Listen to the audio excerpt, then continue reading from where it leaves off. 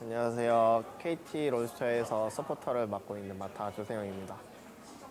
어, 그냥 다른 거 말할 필요 없이 그냥 이 경기 때도 분명히 유리했는데 상황이 그거를 또 못 살리고 역전패 당한 게 너무 아쉽네요.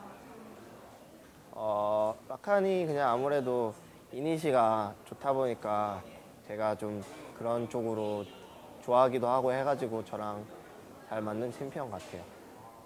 요즘에 칼리스타가 라칸이랑 함께 어울리는데 좀 이니시에 시너지가 있기 때문에 어울리는 것 같아요.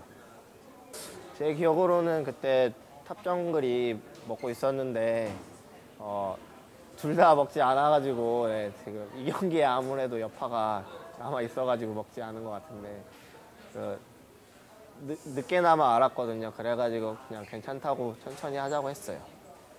그때 그냥 다 같이 라인 밀고 와서 미드 다이브 각을 보는 상황이었는데 저도 정확하게 이제 모든 상황이 기억은 안 나가지고 그게 좋지 않게 이루어진 것 같아가지고 5명이 다 죽은 것 같아요.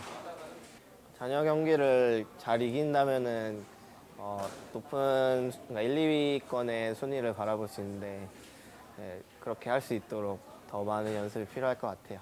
물론 한 경기 한 경기 지금 엄청 중요한데 초반에는 저희가 잘하고 중후반에 많이 아쉬운 모습을 계속 보여드리는데 정말 그런 거 고쳐가지고 좀 더 좋은 모습을 많이 보여드릴 수 있도록 노력할 테니까 많은 응원 부탁드려요.